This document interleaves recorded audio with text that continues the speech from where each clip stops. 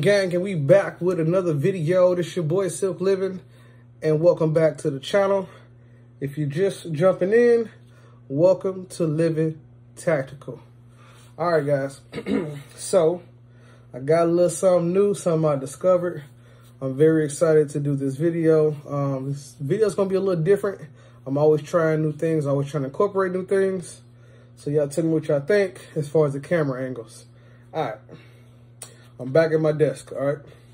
So, first off and foremost, this is a Taurus Millennium G2. See that? Taurus Millennium G2. All right, and we're gonna make sure it's clear first. So you wanna push this right here. It's called a magazine release. I don't have a magazine in it. So drop your magazine down, turn it to a side, safe direction, finger off the trigger. And we want to check it and make sure it's clear. It's clear. It's clear. It's clear. You can even rack it a few times, point in the safe direction. All right. But I'm going to do that with all three of my firearms. So I'm going to do that again. Magazine release. Empty. I'm going to check it. Check it. Check it. I'm going to check it. Check it. Check it. Boom. Put that down to the side. And then we also have a Taurus, which is my latest build. This finally came in the mail, so I had to throw that on there. That's a comp, just so you know. And like I said, we're going to check it. We're going to check it. No magazine in there. And we're going to side. And boom. So you know it's clear. All right. Now, what we doing today? Okay. So when I first started out, I had the fiber optics. I did those myself, as you can see. Boom, look pretty good, right? I did fiber optics on this firearm, but I changed it. And then I went to, like I said, the night suppressor sights. Make sure you jump back and check that video. I just dropped that. And then I added the optic. This is the G3C Taurus, optics ready. So it comes with this slide. So a lot of people have wondered, yo, can I still add this to my firearm? Yes, you can. Now, they got this thing where you can buy a whole new slide. The slide is this top part right here. You can buy a whole new slide, just the top part, and add it to your G3, right? But you're probably saying, what am I going to do for the G2? So for the G2, they actually came out with some slides that you can add on here. You can actually, not the slide, but you can actually remove your stock rear sights. I removed both of mine because I'm changing them. So I took the optics off, and to get mine out, it was just a Phillips. And once I took them out, I decided I was going to do something a little different. So I got these in the mail today. This is an optic plate for Taurus G2, G2S, and G3. So if you still wanted to get this same look, now you won't have the rear sights on there, but you will have the optic unless you decide to get it cut, you know. So you can still get that look. And I decided, you know what, since I have three of these and I can demonstrate with something old, let's go back and do that. So I ordered these also online. I believe I didn't get these from Amazon. I believe I got these from Galloway Precision, where my original magazines, my 15 and my 17 came from. And that's also where I got my extensions from. So if you haven't seen that video, definitely want to check that out. That's that +2. So the +2 and a +3 for the 17 and the 15. That's Galloway Precision. Because people always ask me, where am I getting my magazines from? So these look like they're Allen keys. So they're right there. Yeah, I can see that. I got 3 cameras. So that's the reason why I'm trying to show y'all. From my understanding, they would just slide on. Well, I'm gonna have to slide it in, but they would just lock into place like that. I gotta take these tops off. It's actually upside down. But they would slide on in, and then I would just screw it on down, and then I could add the optic that I whatever I chose. All right, guys, so I got the little screws out, and I just used like a little Allen key that I had. I try to keep all the accessories I get from other builds together. So as you can see, it's like an easy little, I'm gonna do it again. It's like an easy little slide in. I believe this is the way it go. So it's just like a, see that, how I'm sliding it? I believe that's the way it goes. Boom. And it just slid right on. It would make sense to just drop a screw in there.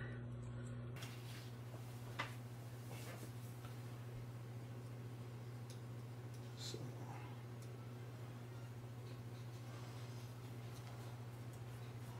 Now once I know that this screw will, yep, it went in there just fine. Okay.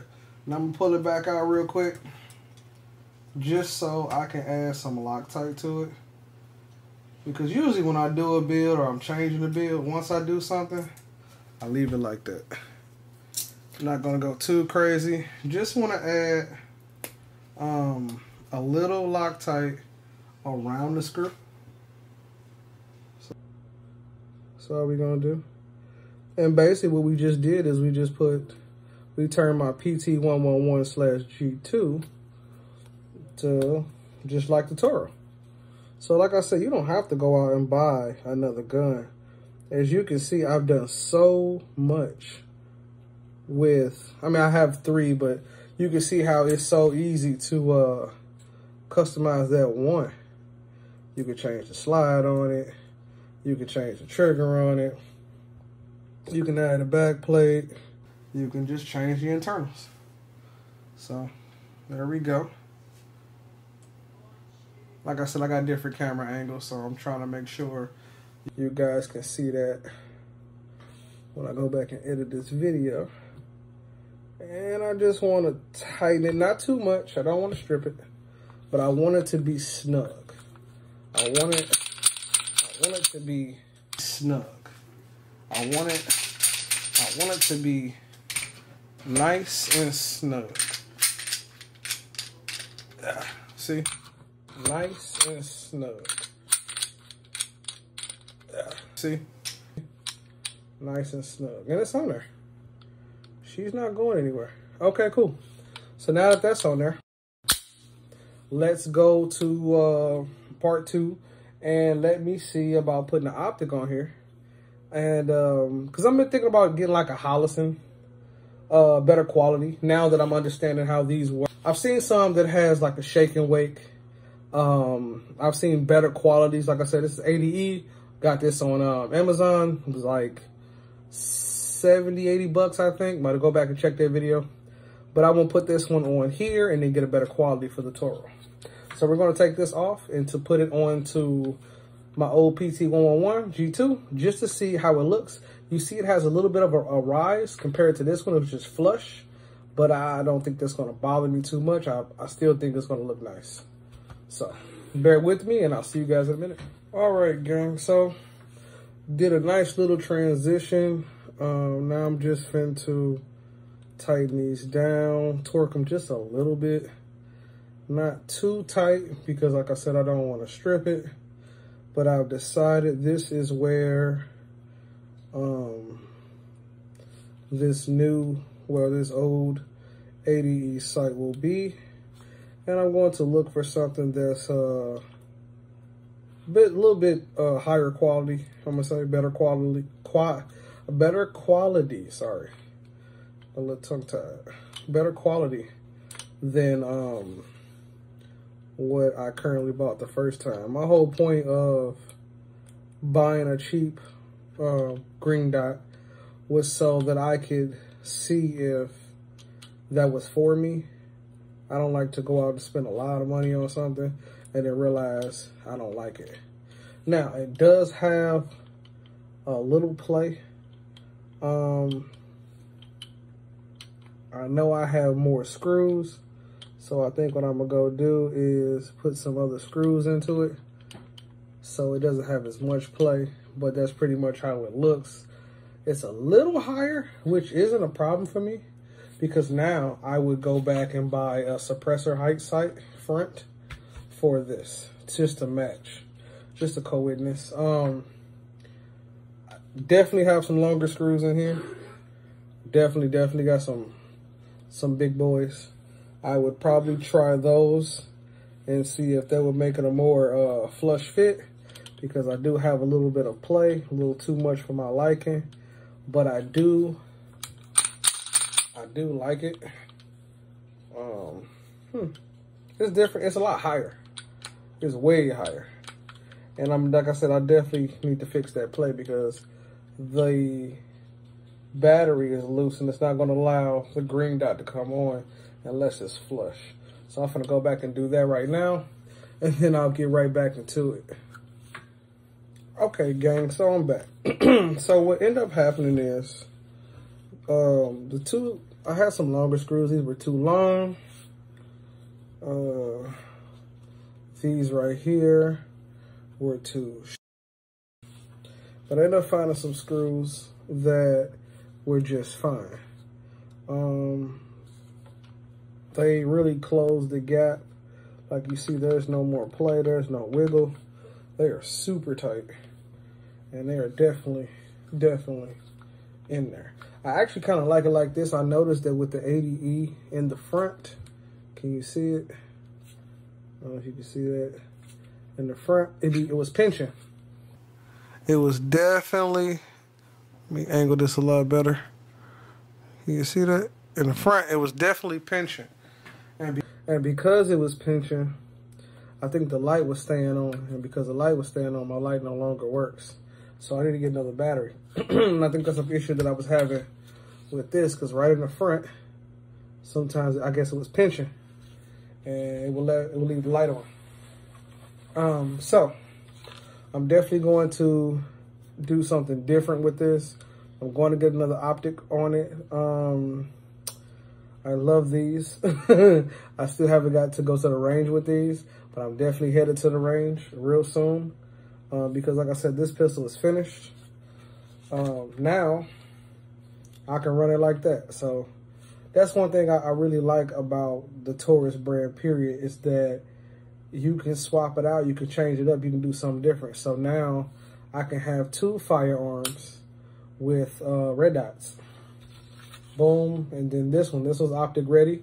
And if you got the regular G2, you can add this bad boy on top, get you a suppressor height sight, and then, you know, you still in the game. I actually like this, and I'm going to leave this on here, but I will be buying me a whole new red dot, green dot.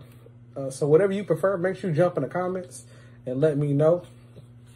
You feeling my new camera setup? Let me know. Just trying something different angles, different point of view. We back, baby. You know what I'm saying? Also, if you want to see me do a Glock build, preferably I'm looking at the Glock 26, the Glock 19X, or the 19. I'm really feeling the 19X. Did some research on that.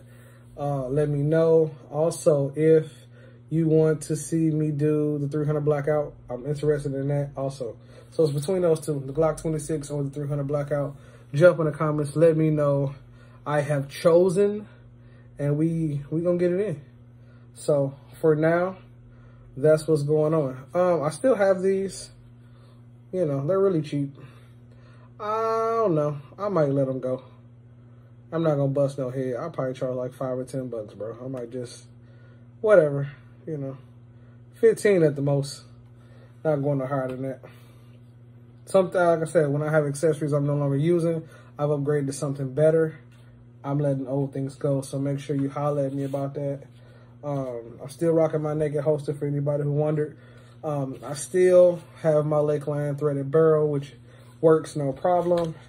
And I also have my other barrel, which is ported.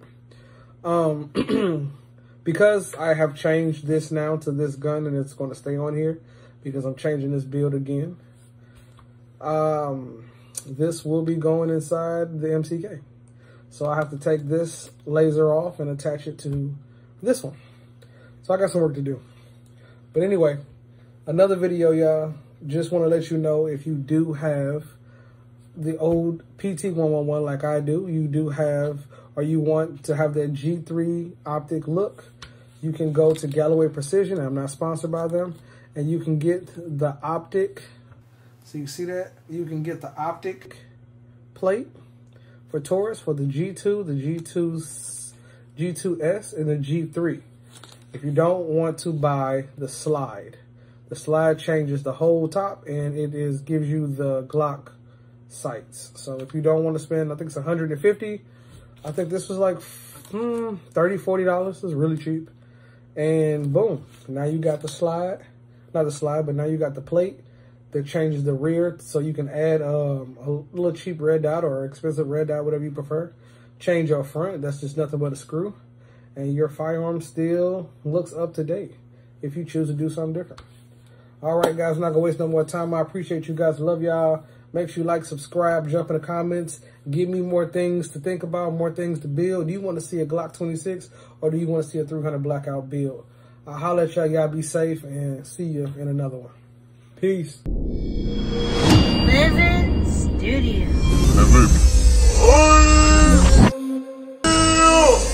Living.